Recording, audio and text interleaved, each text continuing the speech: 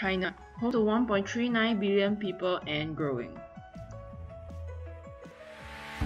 Globalization has positively shaped China as seen by their high GDP growth.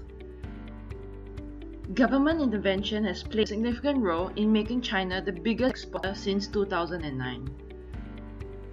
Their prominent exports include IT goods such as mobile computing devices. China's IT industry has an annual growth of 17.8% and it's made up of 4 subsectors.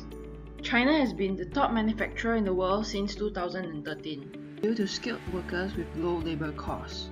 Foreign investors have better access in China because of low tariff, government incentive and world-class infrastructure, making it an attractive manufacturing hub for investors. China is one of the top largest mobile phone manufacturers with 16 brands produced domestically. 40% of mobile phones are produced in China. Joint ventures is the most viable to enter China's mobile manufacturing industry. Joint venturing not only has lower startup costs, but has greater access to massive market and any existing distribution networks. Joint venturing is most likely to gain government approval, especially in China. There is strict regulation. Unsuccessful joint ventures occurs when unrealistic goals that are unclear and not aligned with both parties. Language barrier and cultural differences too contribute to failure of joint ventures.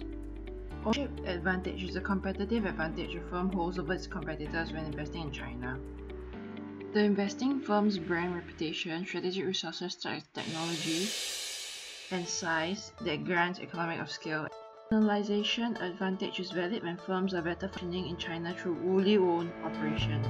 Language barriers, lack of sufficient knowledge on China's market and strategic distribution channels make it difficult for NMCs. Local advantage refers to competitive advantage gained by producing in China, the host country. Investors are attracted to China for their highly skilled and cheap labor force. However, cost of labor is rising.